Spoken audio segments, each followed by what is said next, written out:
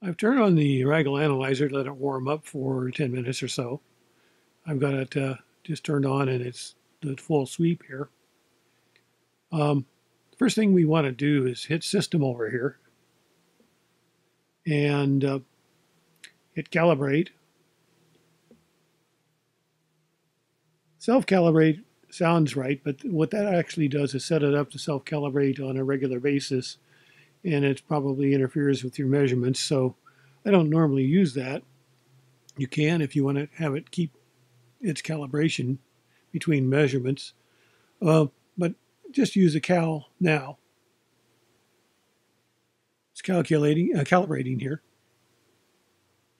Okay, now it's calibrated. Then hit frequency. What we want to go to is the 40 meter band, because I'm going to be testing a 40 meter transceiver, little QRP rig. So what I'm going to do is put in 7,220 kilohertz, which is 7.220 megahertz. And then I'm going to make a span, which is 14 megs right now, of only 0 span. So 0 hertz, as you can see up here. So now I'm only looking at that one frequency, but about 300, well, let's look at the bandwidth here. Press that. We're at 300 kilohertz wide. We don't need that wide. We'll get everything in the entire band if we keep it there. So we'll make that 30 kilohertz. Since we're not on an antenna, it won't matter that we might have signals on either side of this frequency. So that should pass any kind of an AM sideband or CW signal and all its sidebands and so forth. So that's a good receive bandwidth to use. You could use 100 kilohertz. You could have left it at 300 kilohertz because we're not going to be connected to an antenna.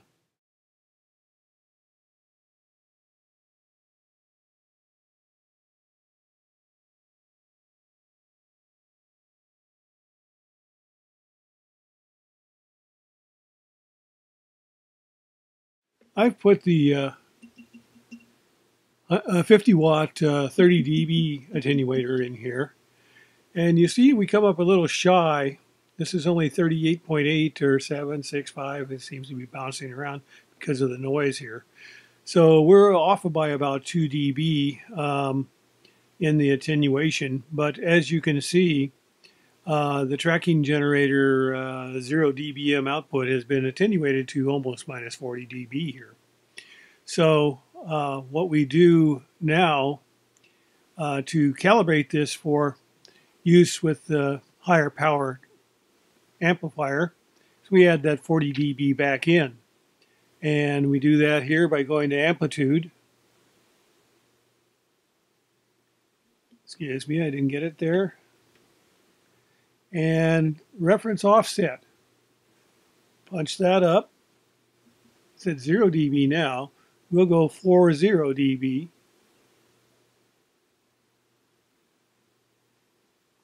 Okay. So now you see that it still says 0 dBm here because we've got 40 dB of attenuation, but we've changed the reference by 40 dB. Actually, if I did it by 38 dB, it would also work. Let's do that. 38 dB.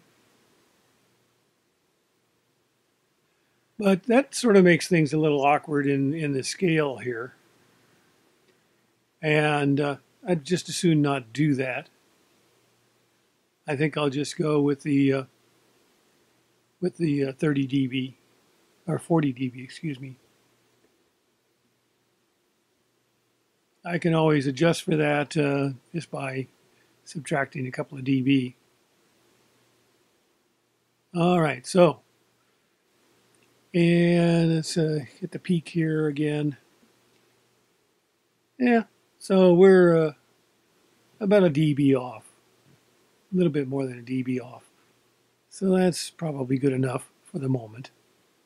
All right, so now what we have here is 0 dBm, which this represents, is 1 milliwatt, so that's 10 milliwatts, 10 dBm.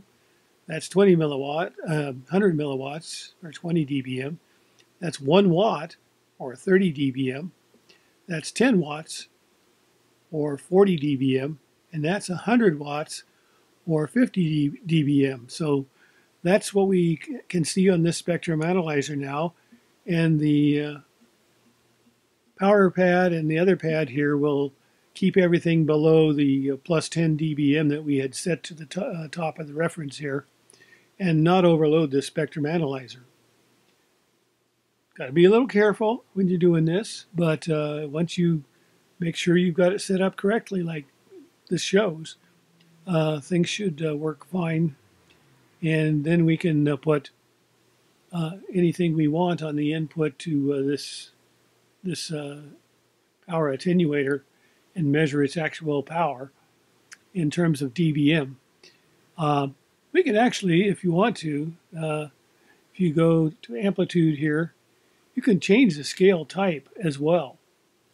Right now I have the units in dBm, but I could, if I wanted to, go to watts. Now you see it's 100 watts here, it's 10 watts there, it's 1 watt, 100 milliwatts, 10 milliwatts, and 1 milliwatt. So that gives us a very easy scale to use. So let's give it a shot, see what we got going.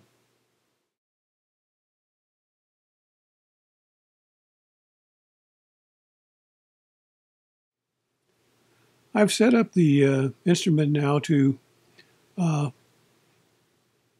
capture a single trace. I've set the trigger type to video here. I've pressed the single mode here, and I pressed the button for a single response, and it's waiting for the trigger here. I've got 50 milliseconds because it's voice that I'm going to be transmitting.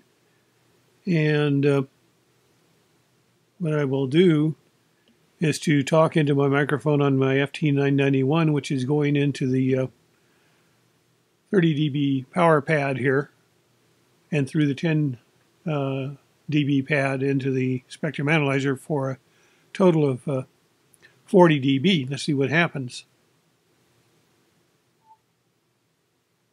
Hello.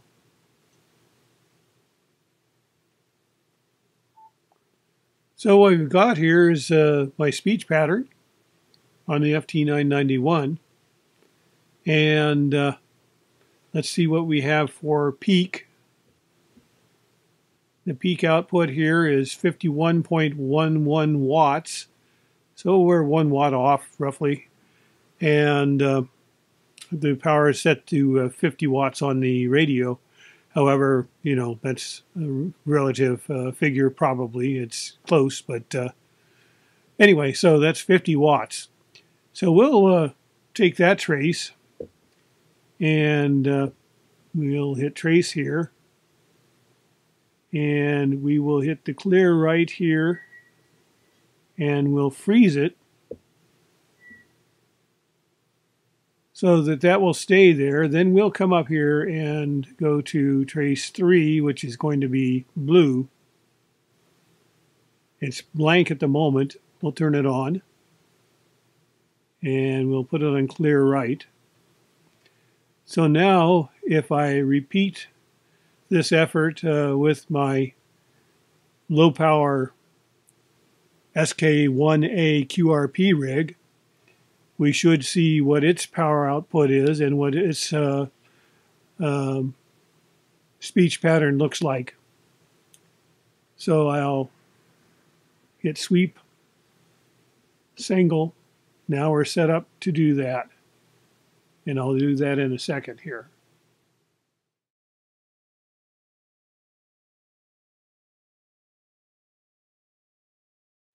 Okay, I've hooked up the SK-1A QRP rig, put it on a single sideband, at the same frequency here, which is 7220. Well, looks like I got 7199 down there, but that's close enough. We got a 30 kilohertz bandwidth. Anyway, I've set it up for single. And now I'll talk into the microphone and we'll see what it looks like and what kind of power output it has. Hello.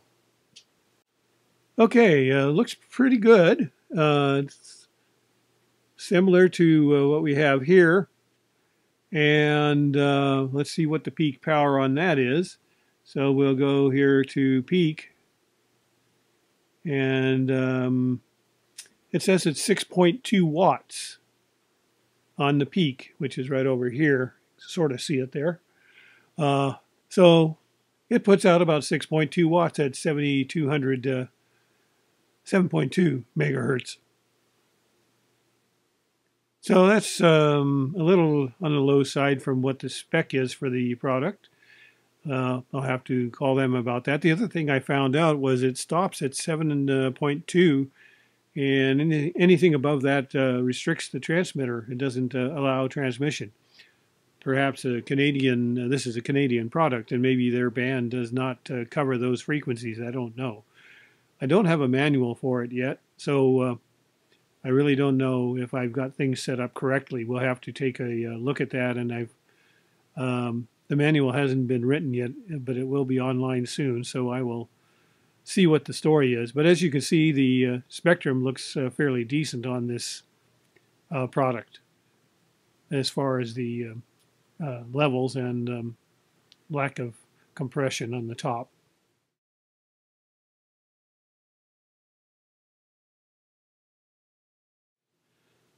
I've taken another slice of life, so to speak, here by speaking into the SK-1A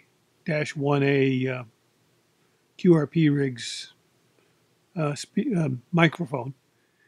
What we have here is just the microphone keyed up with no audio. You can see there's some background noise being picked up as typical.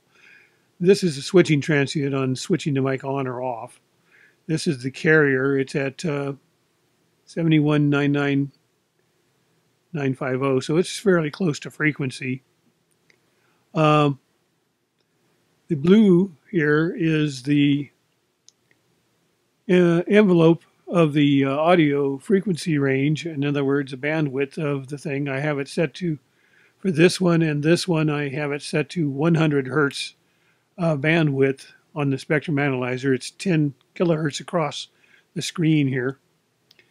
And so we see that we're down 20 dB. Well, 20 dB down is reasonable. This stuff is also 20 dB down. It's a little marginally wide on that side and on that side, but not any worse than somebody overdriving a linear amplifier, I suspect. But anyway, it is a little on the wide side. So probably you should use this as a QRP rig only, not with an amplifier. The top line here, I put it back to 30 kilohertz to look at the PEP as I talked. And as you can see on number 1 here, we're up there at, let's see what it is here, peak. Wait a second here. Why aren't we getting the peak here? Oh, well, let's see, marker 1. Let's go to marker 1 here. Marker 1's at 4.02 watts PEP. So there you go. That's PEP because I have a 30 kilohertz wide getting everything here. Certainly well beyond the 10 kilohertz. This is 100 hertz, so this shows the audio response and any distortion that's there. And then the purple here is just no modulation, but this is the leakage of the carrier here at number 2. So that gives you a good idea of how you would set up for that. You would set it up for 10 kilohertz bandwidth and either 100 hertz for these two or 30 kilohertz for that measurement. And you can do that individually and save and freeze each frame as you do it.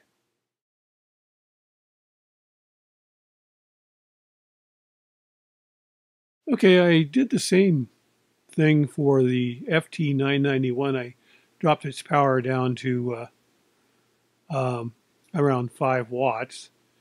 Looks like there was one peak there that's 10 watts, which is I find interesting. And it's overall a little higher in power than the SK-1A. When it's set to 5 watts on this same frequency here, you can see that we have a lot less stuff getting out here and a little less out here. I've got this equalized so that it's flat across here on my voice, as you can see. The other one was way down in here for a good portion of the audio spectrum, so I would think it would sound a little on the muffled side when received. So we'll find that out later on the SK-1A, but I suspect it's going to sound somewhat restricted in its audio. I don't know how much of that's microphone and how much of that is the fact that it's got no equalizer. But anyway, that'll be one of the other tests that I do.